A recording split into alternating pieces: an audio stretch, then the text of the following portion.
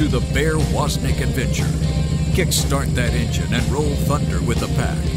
Explore the grittiness of masculine spirituality. Gain traction in the virtues. And soup up your spiritual engine by turning adversity into adventure. Now, here's Bear Woznick. Let's ride.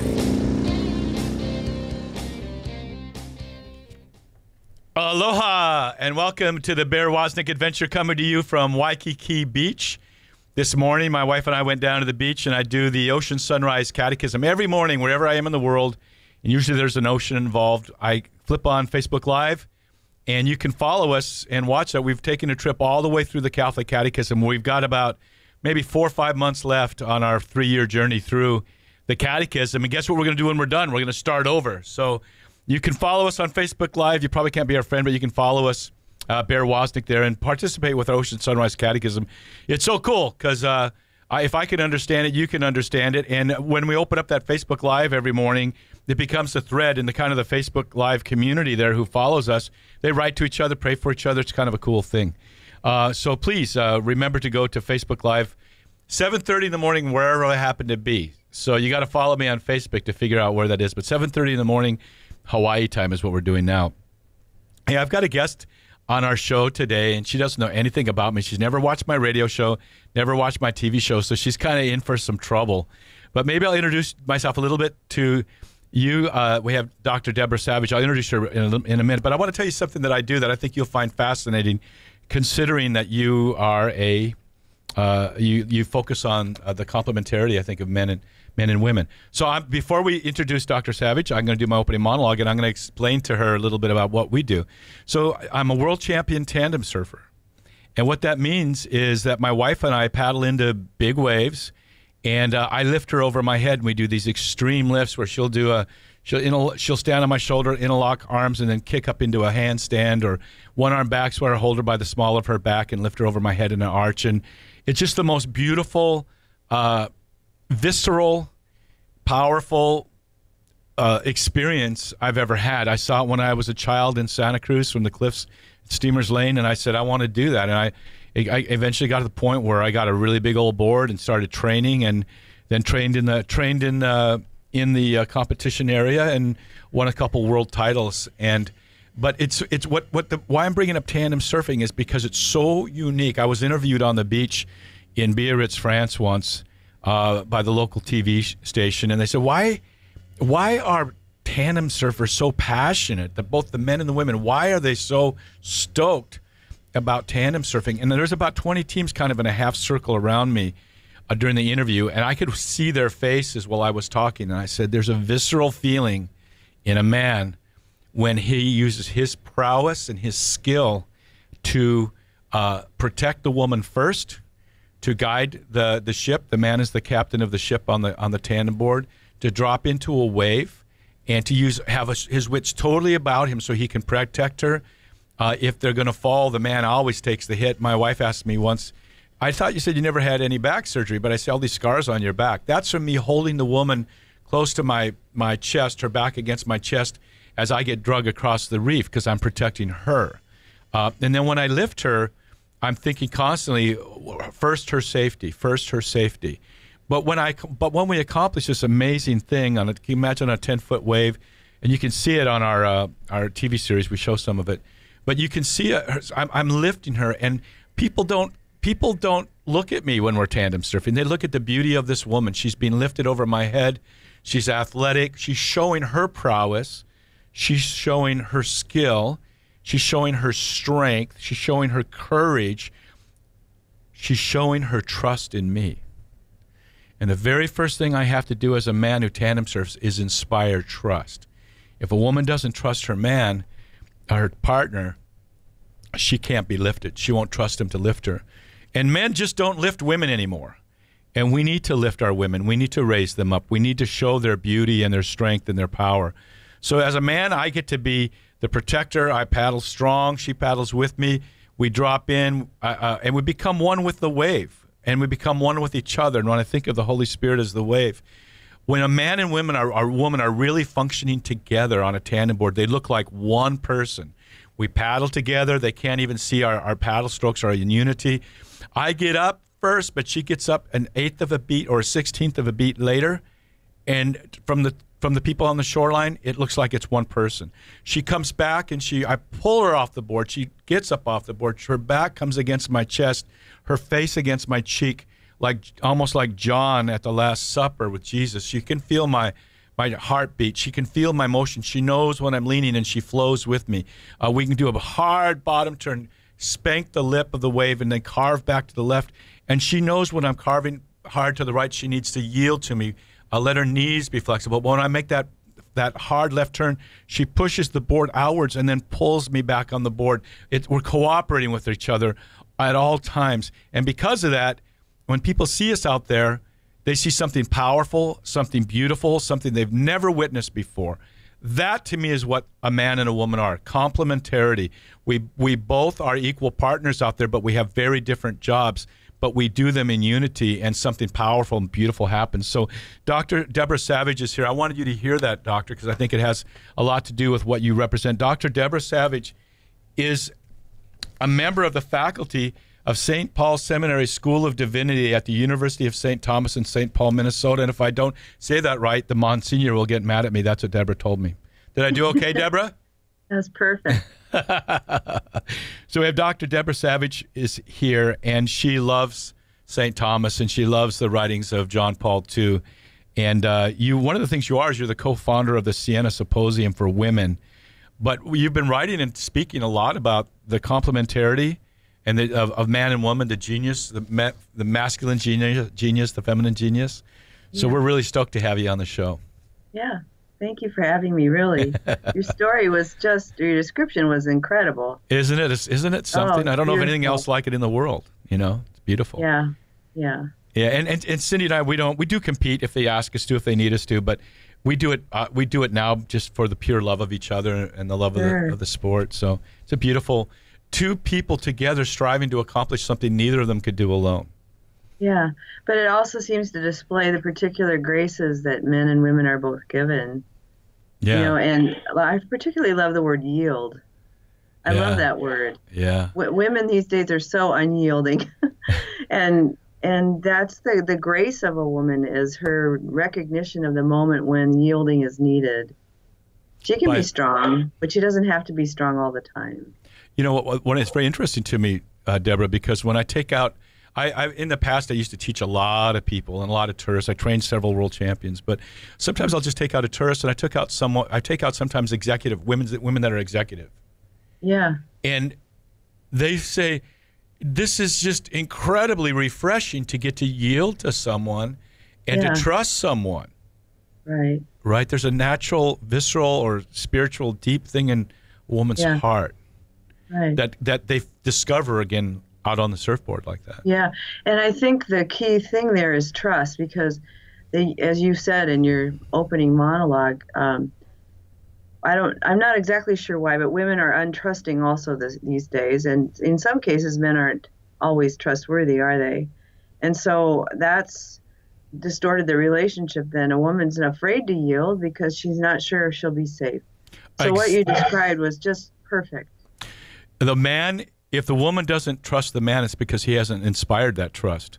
Yeah. He hasn't earned the trust. Yeah. In 90% of the cases. Yeah.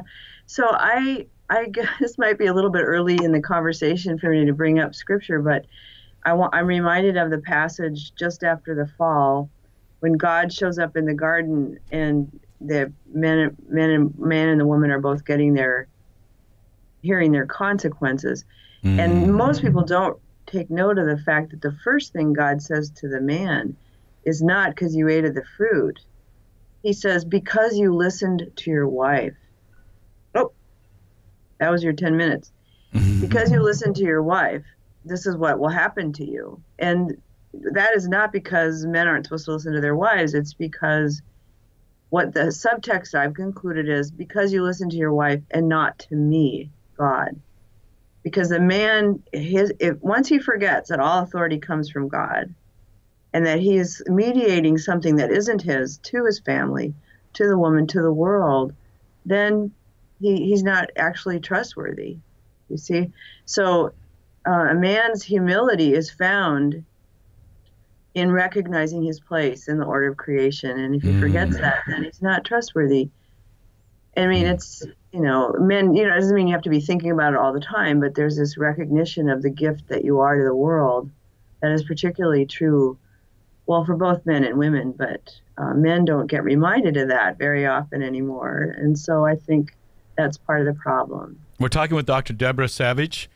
She is a member of the faculty at St. Paul Seminary School of Divinity at the University of St. Thomas in St. Paul, Minnesota.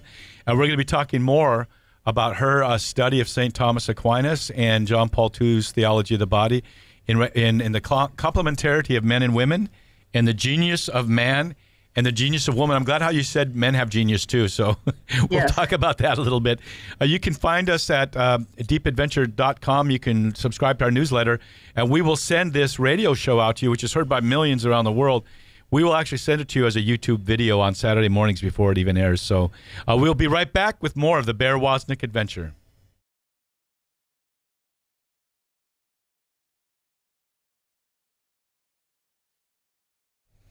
Aloha and welcome back to the Bear Woznick Adventure. I'm your adventure guide, Bear Woznick. Hey, our TV show, Long Ride Home, is only the second TV show in EWTN history to be picked up by the Armed Forces Network, too. And, of course, we're evangelistic. We want to reach outside the Vatican walls and reach people maybe never even been to church. So it is also, I think, only the second EWTN show to ever go up on iTunes, Amazon Prime Video, and Google Play. So you guys can, especially you women, grab your men, sit them down, find us on iTunes, get them all set down, turn it on and say, I want you guys to watch this. After the first 3 minutes, they'll be captivated. Season 1, within the first 3 minutes, we're riding our motorcycles through a hurricane. So it grabs people's attention, and then we challenge men to be men again, manly virtue, and trusting in the Lord. So we want to encourage you guys to go to iTunes and watch it. And Season 2 will be coming out on EWTN in about 2 months. So you'll be able to see us. Season 1, we rode from Cocoa Beach to Monterey, California, through the Big Bend country. In Season 2, we rode from Cocoa Beach down to Key West with Archbishop Wensky, up to New Jersey, down the tail of the dragon, and meeting with Bishop Noonan in Orlando. So you'll just love this show. It's gritty men who love each other, who have seen the worst of each other, by the way, on the road. Everything comes out. So we encourage you to watch Long Ride Home with Bear Woznick. You can watch one free episode on YouTube, but after that, you need to go to iTunes, and your $15.99 for all 10 episodes helps us do the next series. So enjoy Long Ride Home with Bear. We're talking today with Dr. Deborah Savage. She's a member of the faculty at the St. Paul Seminary School of Divinity at the University of St. Thomas in St. Paul. And we're so thrilled to have you on the show. I really want to get right into this. Deborah is an expert, or focuses on the genius of man and woman, the complementarity of men and women, the anthropological nature of man and woman. She teaches philosophy. She teaches theology. So she's kind of smart. So all you knuckle draggers out there, kind of like squint your eyes a little bit and listen in better. So Deborah, thank you so much for being on the show. Can you give us just a brief background of your conversion and your growth in the Lord, and then you made a big leap, I think, from the private sector into getting your doctorate and doing what you do now. Can you just share us briefly on that? Because we want to know who you are. We're going to check you out right now. Okay. Well, I was born in California, so I know, and I actually grew up in Saratoga, Los Gatos area, so I've been to Steamer's Lane. Oh, yeah. So you mentioned that, yes. Oh, yeah. I never surfed, but I body surfed, but I never went on Really, a you did. So you know the feeling, though. Oh, my gosh. Yes, Yeah, I do. yeah. I mean, the one thing I miss about California is the ocean and my family, but I miss It's still there. It's still there. I know. California hasn't fallen into the ocean yet either, by the way. No, not yet, but... Well, there's a lot of traffic, but anyway. And so I grew up Catholic, and never really thought, I guess I'd say I didn't ever question anything about that until I got to college, of course. I went to college in 1970, so you can do the math. And I have to tell everybody out there that it was a nightmare because I lived through the sexual revolution. I went to college about an hour away. Where did you go to school? San Jose State University. San Jose State. The first football game I ever went to, a college football game, was San Jose Very State. Cool. But, I mean, you were at the hippie capital of the world right there. No, I was. Yeah. And I put myself through college working in the semiconductor industry. So I worked in a factory, and the conversion story kind of starts there because my dad had always told me that I was a hopeless idealist. And when I grew up, I'd find out truth and reality had nothing to do with one another. And my business professors told me the same thing, that you couldn't get ahead by doing the right thing. And I thought that doesn't make any sense. So I did an experiment that first year after I graduated. I became a production supervisor, and I decided to do 1 year continue in the factory to see if he was right or if I was right. Because I would always say, well, they must be connected somehow. And so anyway, to make a long story short, hopefully, within a year, I discovered I was right. I proved I was right because I had a famous production line at Advanced Micro Devices in California. And doing things right. Doing things right. I never Treating lied. people right. I treated my people right. I told the boss when I thought he was wrong. I told the boss when I thought I made a mistake. Everything. Because I wasn't gonna. Actually, I said to myself, if he was right and I was wrong, I'm not gonna fight the good fight my whole life. I'm gonna move to Hawaii and surf and drink daiquiris all day if there's no way to win. But I proved to myself that I was right, that you could get ahead by doing the right thing. Okay, so skip ahead. And I discovered years later that many of the principles I managed by were found in Catholic social thought. Amen. We were all worrying about the Japanese and learning Japanese manufacturing and management techniques. Theory Z or whatever it was. Yeah, Kaizen, all that. The principles that they taught us about were actually in the Catholic social tradition first. And that really interested me. And so I had a kind of empirical question then at that point. After years of being in business, I had my own consulting firm, trying to get people to pay attention to these methods that the Japanese had been so successful with. And I learned the Japanese succeeded because of their own spiritual traditions, especially Confucian virtue ethics. And I thought, well, what is there in the Judeo-Christian tradition that should be informing our work behavior in the same way, and doesn't seem to be? Because people in the U.S. go to church on Sunday, work on Monday, and there's this gap. That's what drove me to graduate school. And I have to say, I was a Catholic. I was a good, decent Catholic, everything. But when I encountered the church's teaching in all its fullness, the longer I am at this, the more in love with the church I am. Amen. Her wisdom is profound and broad and ancient. And there's plenty more little wrinkles to the story. You fell in love with truth. I did. Well, in fact, I've always been in love with truth, but I didn't fully appreciate it until I started to study. But you pursued truth. Theology. I did, and it pursued me. Because to tell you the truth, I never thought I'd teach in a seminary. This was definitely God's plan, right? Because it sure wasn't mine. I thought I'd teach business ethics, maybe. Yeah. Well, a good friend of mine's a professor of law up in Boise. He was just here. He's been focusing on ethics his whole career. But now, so what I want to get into is this eventually led you to this understanding of John Paul II, theology of the body, personalism, the anthropological nature, the ontological nature of man, all these ology words, philosophy and theology and all that stuff. But tell me, in the nitty-gritty of it, are men and women the same? Is there a difference between them? Well, there's definitely a difference between them. In fact, the research reveals all sorts of differences, which we can talk about. But I want to say, first of all, when I told my mom about it, she said, why don't people just call me? Because every parent with children knows that boys and girls are different right from the start. I guess I want to start by saying that I wrote my dissertation on John Paul II, but not on men and women or anything. And then when I graduated, I pursued his teaching more, and I found out about the mulieris dignitatem and the feminine genius and all that. And then at a certain point, I realized that if there was a feminine genius, there had to be a masculine one. And so I have actually taken his project several steps further.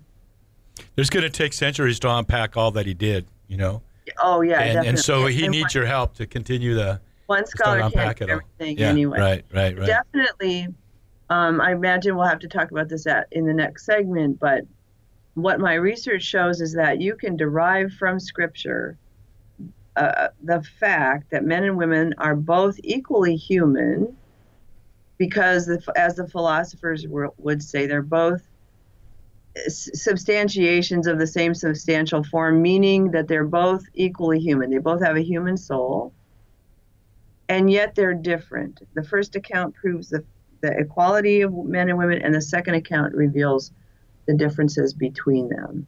And those are the questions I approached my research with, and I discovered quite a number of things. When you bring questions to the academic study, certain questions, it's kind of amazing. And an open mind, it's kind of amazing what you discover. That's in the tradition of Thomas Aquinas. That's right. Right. So we're talking with Dr. Deborah Savage. She is, I'm going to give you her exact title. She's a member of the faculty. In fact, she teaches philosophy and theology at the St. Paul Seminary School of Divinity at the University of St. Thomas in St. Paul, Minnesota. And, of course, I just love St. Thomas. He rocked my world when I read the Summa, and I'm sure yours too. And Deborah is going to talk to us more about, just the nuts and bolts of what makes a man and a woman different. If they want to find you, reach out to you, what's the best place for them to find you, Dr. Savage? Well, I would go to the Siena Symposium website, and it's actually the Siena Symposium for Women, Family, and Culture, but they can just Google Siena, one N. What's with the S? SIENA. Okay, good. Siena Symposium. And they'll find my email address there. Okay. This is the Bear Woznick Adventure. We're going to be talking more about the difference between men and women when we get back. Be right back in a few minutes.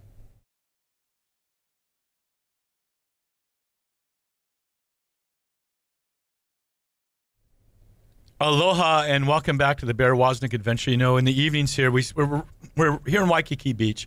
My house is right next to the Catholic Church. I can look down right where the altar is. We're building a St. Mary Ann and St. Damien museum right now between me and the church, which is just a very little narrow area. And it's so beautiful. I look out my window towards the horizon, and I'll see sailboats and merchant ships and whales, although they'll probably be leaving here in a week or so.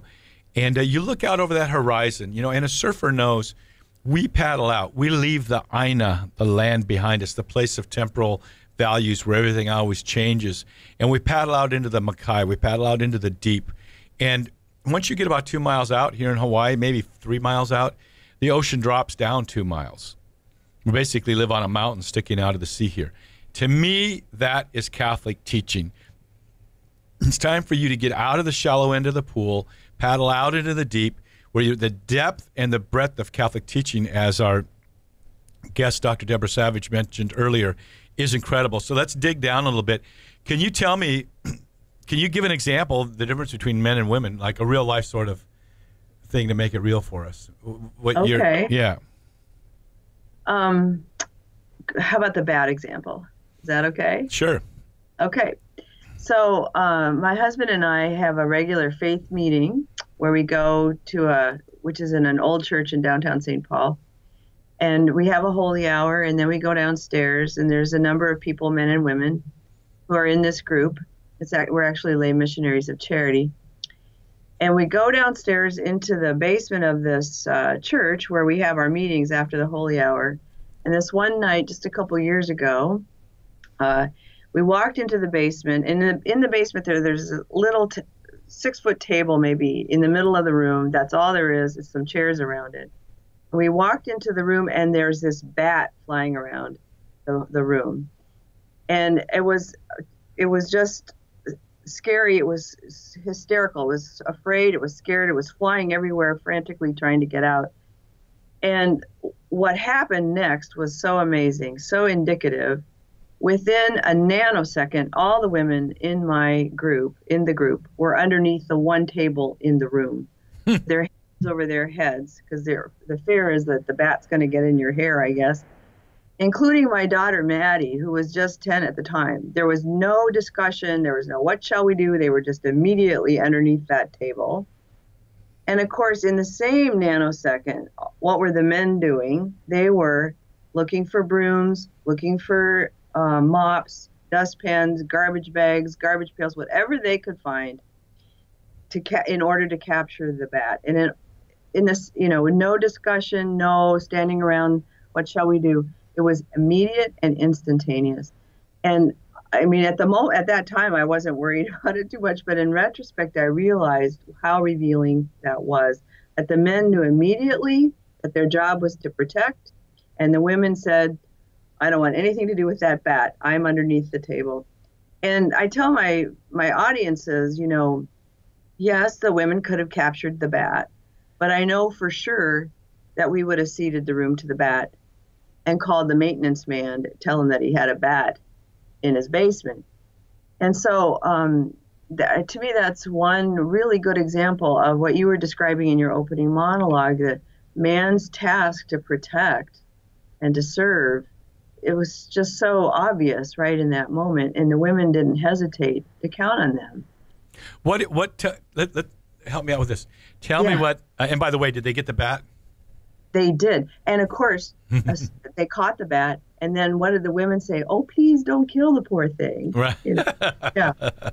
So, well, yeah. Tell us this. What would you say are the main attributes of the feminine genius, and the main attributes of the manly genius? Well, John Paul II says this also, and it's also in scientific data, that women seem to be more oriented toward persons, right? That our first reach is the personal. And you can trace this back to Genesis, actually, Genesis 2, because the moment at which woman is created is the moment at which a human community enters the scene. Adam has no future without woman.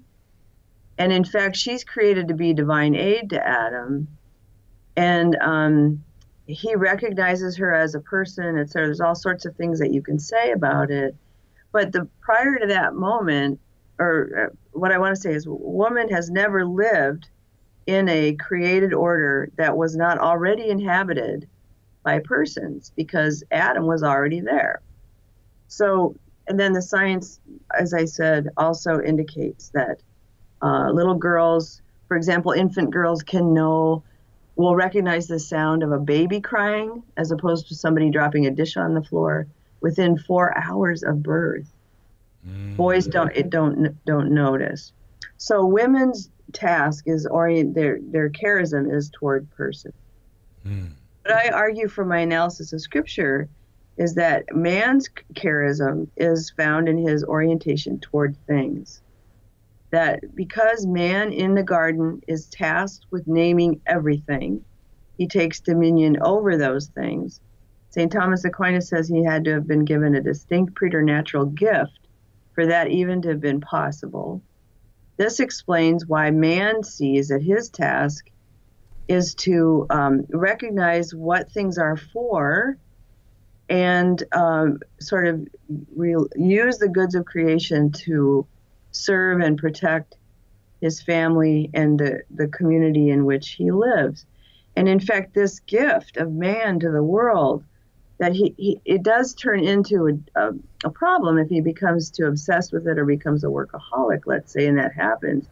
But in its initial reach, it's really his great gift to the world to be able to conquer nature, if you will, or conquer is probably an iffy word now, but to make use of the goods of creation to serve his family. And really, that's the origin of his instinct to protect and to serve and to provide for his family. It's because of men that civilizations have been built and been sustained for, since time began. Really, literally, if it weren't for men, we would still be living in caves afraid to come out. So those are some initial thoughts. I can stop there and see what you think. No, I just think, too, I know Adam was created from the mud and was alone. Right. And as a man, I know I have a real need for solitude. Right. I like to be with my wife all the time, except for I need to have that time of solitude. And frankly, that's my cigar and maybe the Summa or Augustine or a good book. and sitting in my beach chair outside Yeah. and reading. And that's my solitude. I call cigars solitude makers. You know, men need that. They've been alone. They need that time of solitude. Right. That's right. And then, what is the difference? A man is formed out of the mud, the woman from the rib. What does that tell you? Well, what I say in my writing and what I've concluded from Scripture is that this is very interesting. That first of all, to confirm what you just said, man is alone in the garden with God for some period of time, which is to me the origin of his role as the head of the household. Is that he doesn't necessarily or exactly mediate God to the woman, but in a way he does, right? There's a mysterious priority there. It's very interesting, isn't it, how when God spoke to the Annunciation with Mary, that she would give birth, but once they were married, and then God spoke to Joseph, right? Leave. There's danger. Go here. Go there. Right. So there is that natural. We shouldn't deny that it's the manly way for a man to be head of his household. My wife is so wise. My wife is so wise and so mature and so tender. She sees things when I don't see them. Yeah. And so she gives. So, but if at some point she'll go with me. She sees my back. She sees things I don't see. But I have an instinct sometimes of what needs to be done and where we need to go. And she knows that she can trust me because she's seen me lay my life down to her again and again and again, which is part of it, Yeah. So women actually have better peripheral vision. I don't know if you know this, just physiologically. You should. When we walk down the street together, she'll say, "There's someone on we're busy street of Waikiki. There's someone on your left with the surfboard." I mean, she's. Yeah. That's very interesting. I didn't know that. Yes, it's a fact. We have more rods and cones in our eyes, which means that we can spot out of the corner of our eye when your kids are about ready to jump off a cliff. But the man's more oriented toward what's ahead of him, and so a wise woman recognizes what's happening, takes in all that information, but then relies on the man, maybe communicates that to the man so that the man can attend to it. Yeah, it's not just in the physical area, but in every area. We're talking with Dr. Deborah Savage. She is a professor at St. Paul, a member of the faculty at St. Paul Seminary School of Divinity at the University of St. Thomas in St. Paul, Minnesota. We'll be right back and talk more about the feminine and the manly genius as seen by Thomas Aquinas and John Paul II.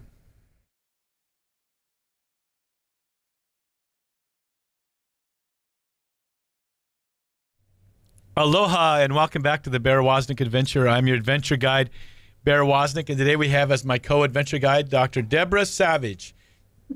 She is her life's work now is focusing on the theology of the body with a Thomistic approach to the manly genius and the feminine genius, the complementarity of a male and female.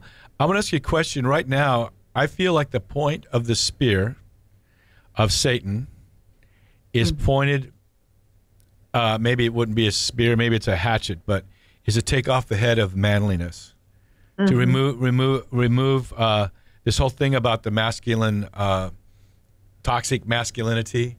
There's been a target on the men's head for 40 years or so now. And now it's got. What do you see? Am I right about that? What do you see in that area about the need to restore manly virtue and stand up and be men again? Absolutely. Well, maybe this is a good time to mention that just earlier this year, the American Psychological Association set out guidelines to their members to help psychologists working with men and boys, in which they claimed that traditional masculinity, was a pathological state. Now, this was a clinical diagnosis, really gender ideology, I should say, masquerading as a clinical diagnosis. And the influence of the radical feminist movement is very clear. A man opens a door for a woman and he's a sexist.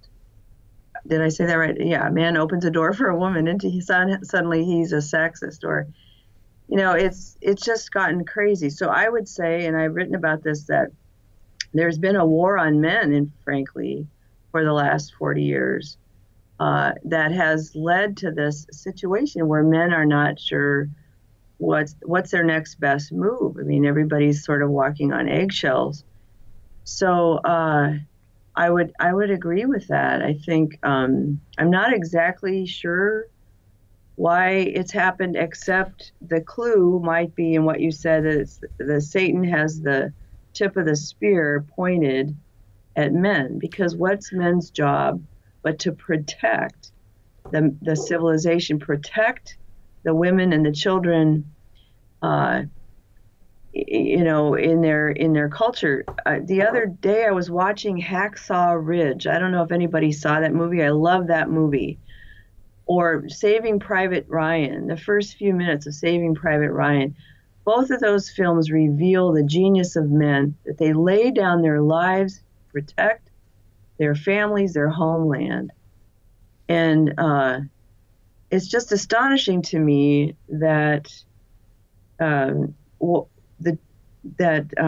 women in our culture in particular feel so little gratitude for the fact that it's because of men that they're now able to have these posh little jobs, sitting at desks. Or even myself teaching philosophy at a seminary would not be possible if it weren't for the men that built the building that I'm sitting in, or those that created the technology that make it possible for us even to talk to each other right now, or for all the sacrifices men have made throughout the centuries in the name of the common good.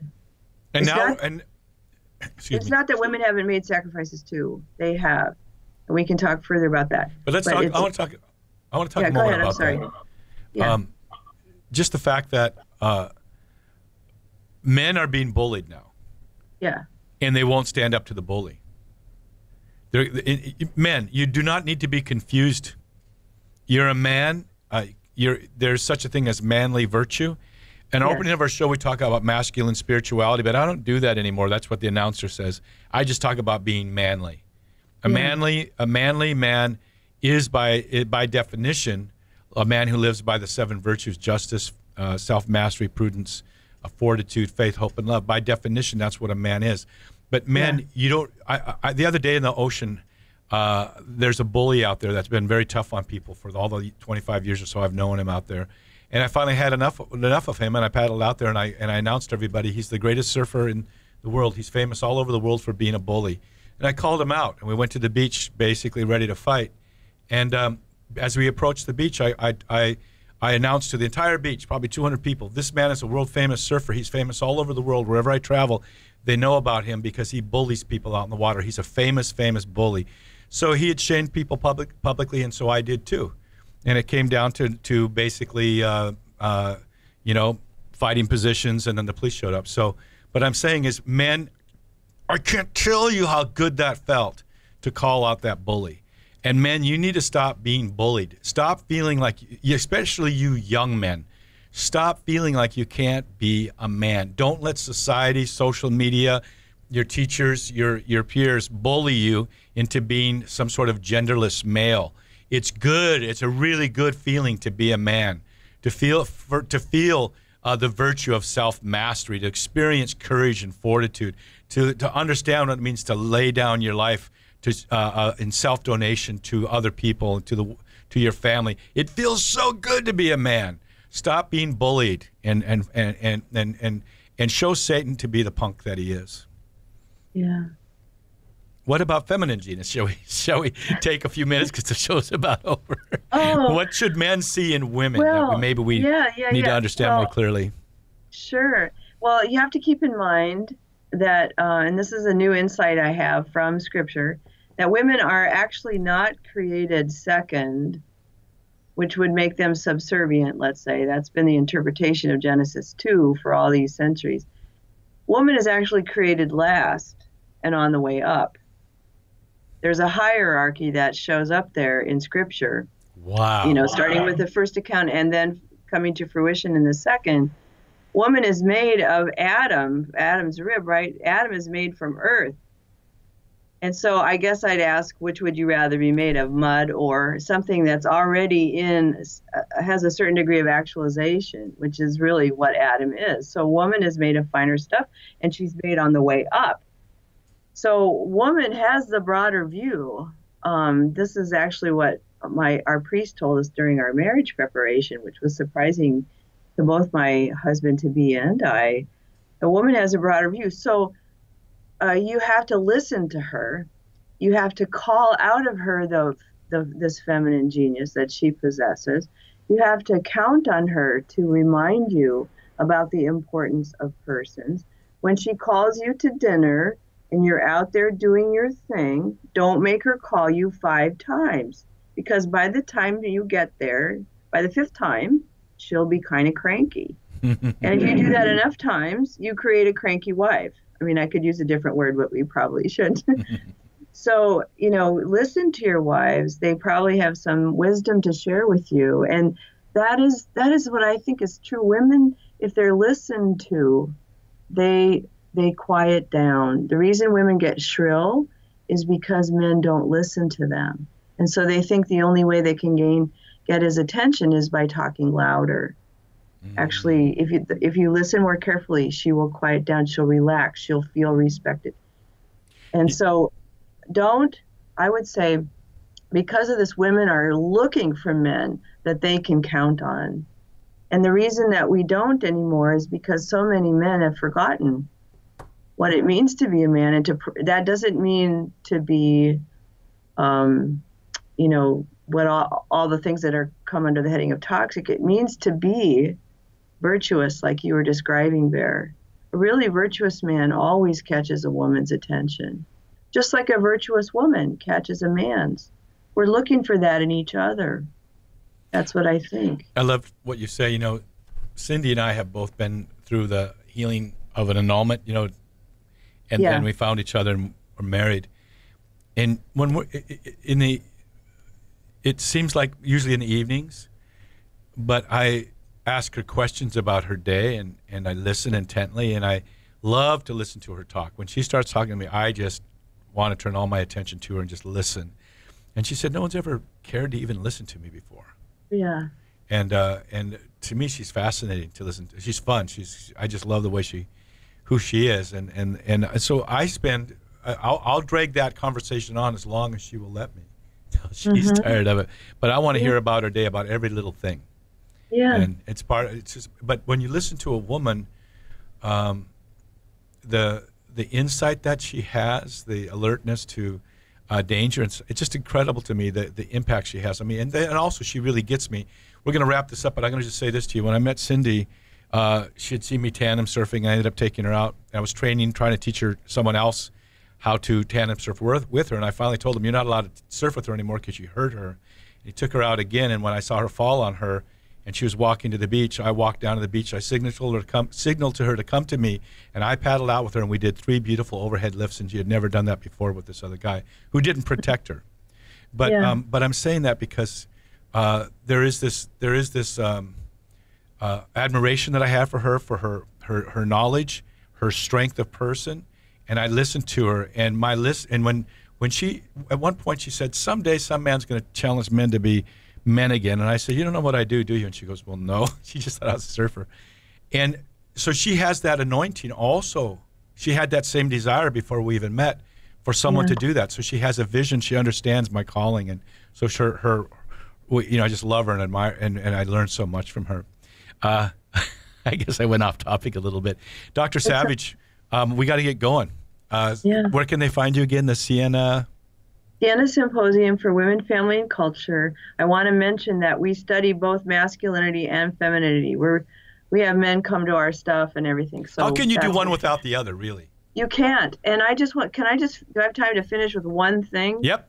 JB2 said, John Paul II said that complementarity is what gives us our mission, which is to create not only human families, but human history itself.